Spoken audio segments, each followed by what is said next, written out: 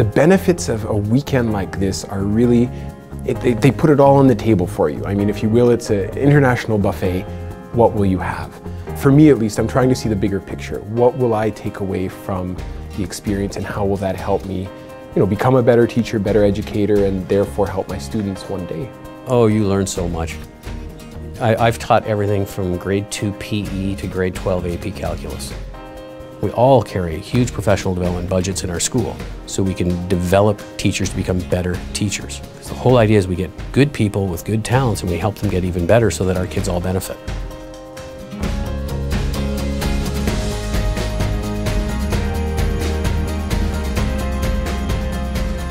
It's so good to have Canadian teachers among our staff, because they are very well prepared, they are highly qualified, and they are so professional, and they are empathetic at the same time. And students really enjoy their Canadian teachers a lot.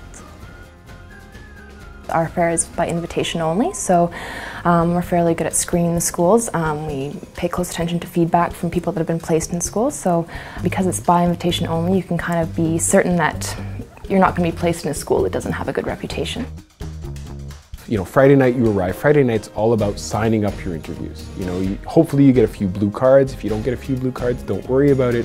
Go to the gym, line up, meet some directors, and you set your interviews for Saturday.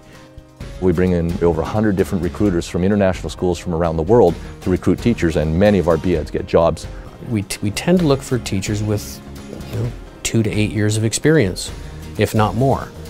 And this is one of the only fairs I even look at first-year teachers, because of the reputation of the students who've come out of this program.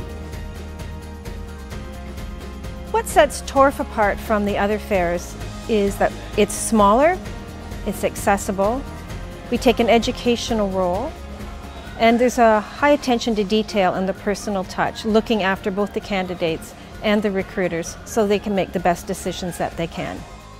People involved are really passionate about what they do here. I think the reason we all stay on from year to year is that we really love the people we work with. Same with the volunteers. I mean, volunteers don't have to come back every year, but they do. And I think, yeah, we just all really work together. And I think you see the excitement that we have for when our students and just the people that we work with that register, when we see you getting jobs and the excitement in your faces. I really think that we feel that excitement for them.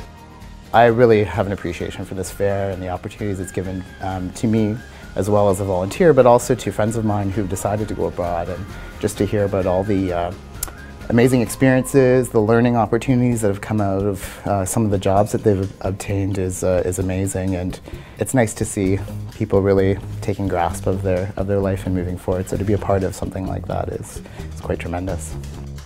I've taught for 9 years overseas. From the day I graduated at Queen's University back in 2000, I went directly over to Saudi Arabia. And I've had 4 contracts overseas, and I'm hoping, I'm here this weekend essentially to secure a 5th and to see what the next, chapter, the next journey or adventure will be in sort of a lifelong journey.